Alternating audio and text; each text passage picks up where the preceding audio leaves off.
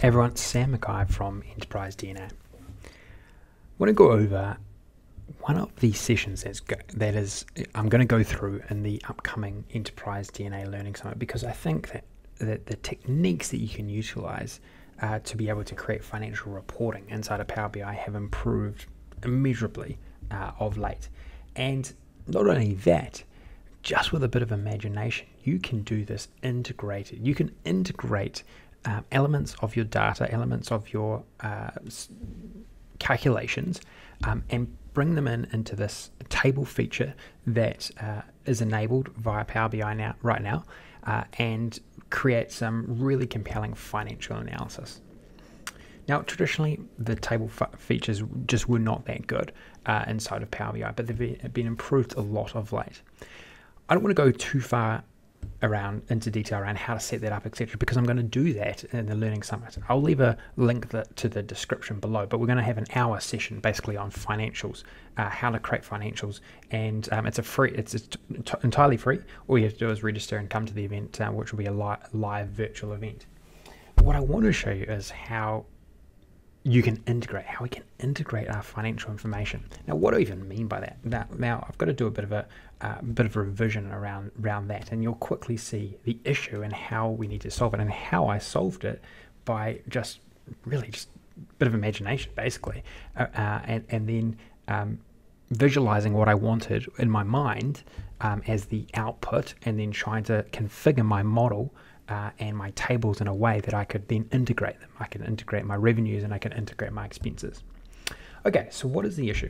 Let's go have a look.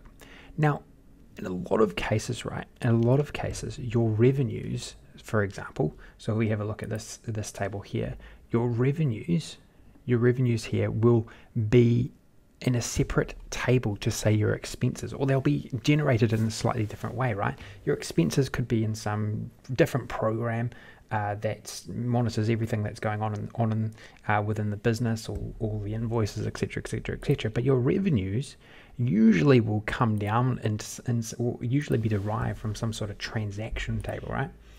So if I just go and find my one here, so it's just very generic. I've used this many times, but it just shows you it doesn't need to be any more complex than what I've used many times over to still be able to do and still be able to create this integrated financial reporting. Now, if we have a look at here, this is basically every single transaction that this company has made for a number of years, right? And we don't even have in here, for example, we don't even have like a revenue column.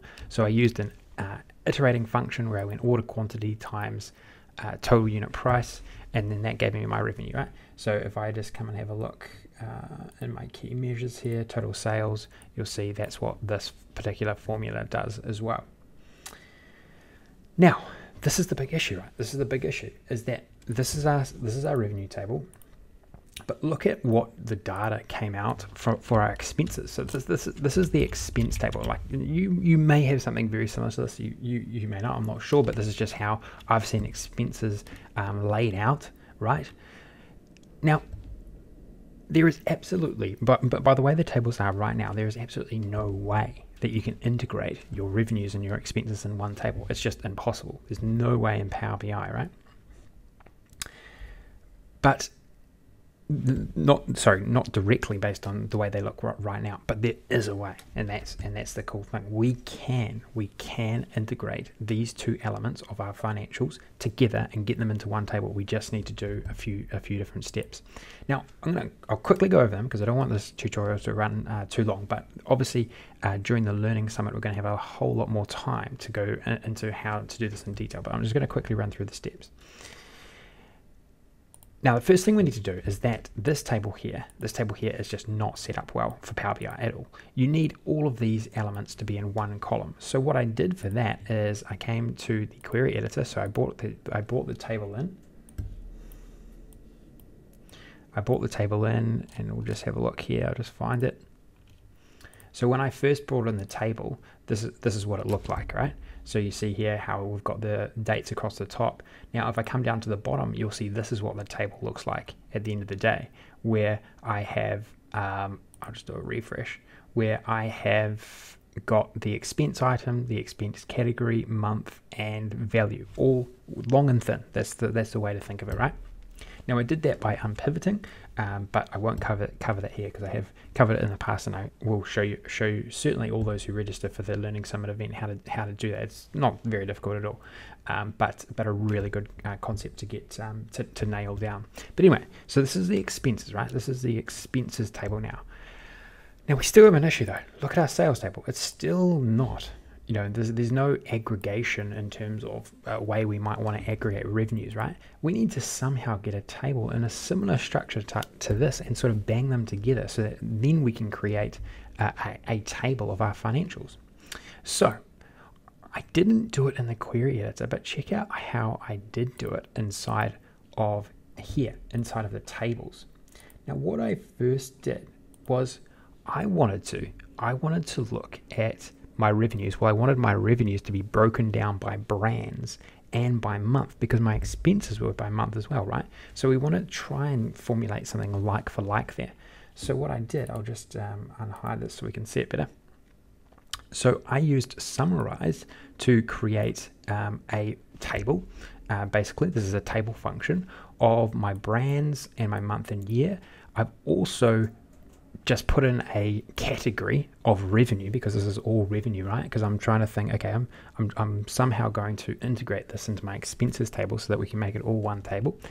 Then I've created a first date, which enabled me to actually get a date, which is actually key when we try and link this up to the date table at the end of the day. And then I've gone and got my values, right? So I've used my measure, I've branched out by incorporating into this summarize function. And then now I have my revenue broken down by month, by brand, okay? Now, if I quickly jump back here, you'll see here that this is what that has done. You'll see, if we drill into this part here, you'll see that the revenue is now 3 different line items per brand, which is exactly what I wanted because that's how I set up that table. Now, here comes the tricky part. Now, first of all, I hide this because I don't actually need it. And this is where the integration comes in. And this is just where, things can get amazing. Like if it took a few steps, but what I did is I used the union function. Union is a table function. And you'll see, and what union basically does is it does an append. You can append one table on top of another, right? And so what I've done is I've appended expenses onto another table of that table I just created. And the reason I did that is because I needed to match these columns out exactly for the union to work. And so what I did was I created a summarize of the table that I just went over, that I use summarize as well for, but I use summarize and then set up the table with the exact columns that I wanted in the exact order, right? So that they matched up with the exact expenses table that I generated in the query editor. And then what happened is that now we have this one table. And so if I just come down to the bottom, you'll see here we've got expenses, expenses, expenses. And if I come down to the bottom now, you'll see that the revenues appear.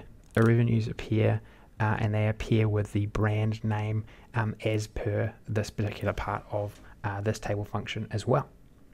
And then I also put an index in there, and this is only because I want to make sure that I can sort the table correctly. So there you have it. And then, okay, so this is now the integrated table, right? So we have integrated tables, 2 totally separate tables that were totally not optimized to create any sort of financial reporting. We've brought them in all automatically. There's no manual intervention that would be required here, automatically inside of Power BI. Then we have, because of this date, because of this particular column here, this particular column is a date. You remember earlier I had to bring in a date. Because this is a date, what I can do is in the model, I can create a very simple relationship from my date table, which is essential because we're going to do some time intelligence or time comparison type analysis with all the great time intelligence functions. I'm going to create a simple relationship that flows down the hill, hits the mini side, which is our financial details. And then this is where we can create our table from, this particular table here. We don't even have to worry about any of the other the rest of our model, any other core model I like to call it, which is going to be used for all this other analysis that we'll be going through during the Learning Summit. But now that we've created this table, we can then start running all of our analysis, running all this great analysis on our financials. So you see here, I've got a measure group of financial analysis, and I've got all my insights there. We can create a really simple table here that enables us to see our revenues, our expenses, our cost of goods sold, so on and so forth. Down here, we've got summary metrics. We can compare our revenues versus our cost of goods sold. So there's all this great stuff, right? It's just seriously amazing what you can do when you can create or optimize your tables. And in this case, with integrated tables, with integrated data from different tables, within our financial reports. And then what I've also done inside of here is I've enabled us to drill into any aspect of our financials, right? And because it's all one table, it's all quite seamless. So we can drill into, say, expenses, and then drill into our cost of goods sold just like that. And then we can quickly review how we're going versus our actuals versus our last year's versus our different to last year's. So, as I say, I'll be going into far more detail, but I really wanted to break this out because I think that this is just like unbelievable type of work you can do, and especially for financials and accountancy type work inside of Power BI. And you don't need to go and regenerate tables like in Excel, or you can actually find a way. You can find a way inside of Power BI to integrate these things out of your live data. In terms of the data sets that you already have. It's just about imagining ways that you can create the integration. And those steps that I used, I think is a brilliant way to do it. And then you can integrate it into your model in a really intuitive way. So as I say, I'll be going into this in way more detail during the Learning Summit, because it's just such an important part of great analysis inside of Power BI. And also, if you register for the Learning Summit, you get hold of this resource. I give away this resource for free. So there, for those who do register and who do attend live. So certainly register. I'll leave a link below in the description. Hopefully you like this video and that really opened your eyes in terms of what's possible, in Power BI, especially around reporting these financials. Okay, look forward to seeing you at the summit. All the best. Talk to you soon.